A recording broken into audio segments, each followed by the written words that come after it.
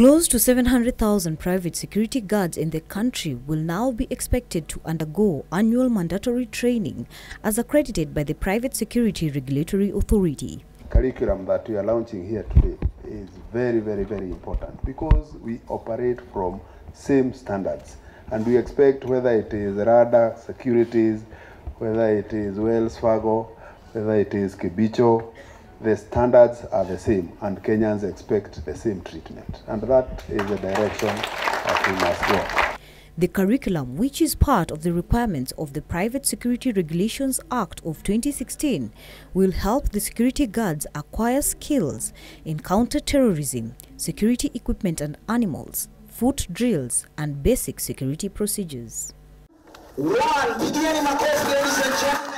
Speaking during the launch of the curriculum, Inspector General of Police Hilary Mutyambai said the National Police Service will partner with the private security sector in offering the training.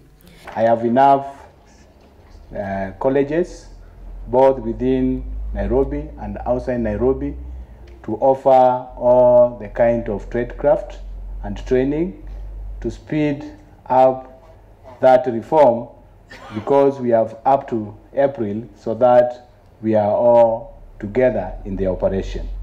Interior Cabinet Secretary Fred Matiang'i, who was present at the event, said there is need to bring order in the private security sector, adding that the proposed reforms will go a long way in ensuring the sector is streamlined.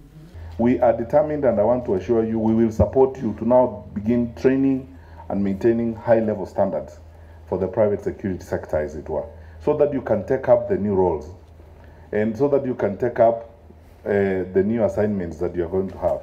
Part of the training will include sitting for exams and undergoing mandatory 18 unit, with each class having a maximum of 32 trainees.